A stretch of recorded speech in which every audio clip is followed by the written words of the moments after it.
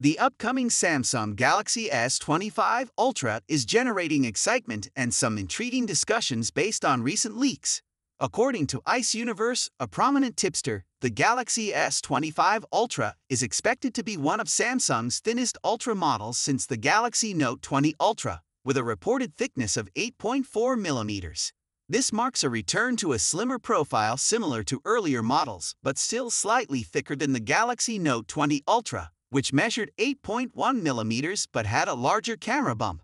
Interestingly, Ice Universe also suggested that the Galaxy S25 Ultra will feature a more rounded shape, drawing comparisons to the design aesthetics of the Galaxy Note 7 from 2016.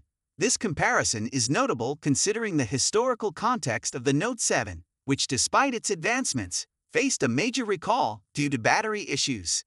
The Galaxy Note 7, while praised for its features like enhanced S Pen functionality and advanced cameras, suffered from battery defects that cause overheating and safety concerns.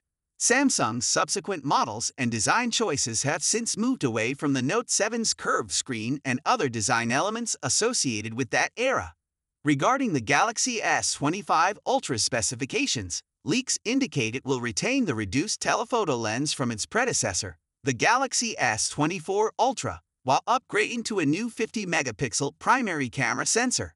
There are conflicting rumors about the chipset it will use, with speculation ranging from Qualcomm's Snapdragon 8 Gen 4 to MediaTek options.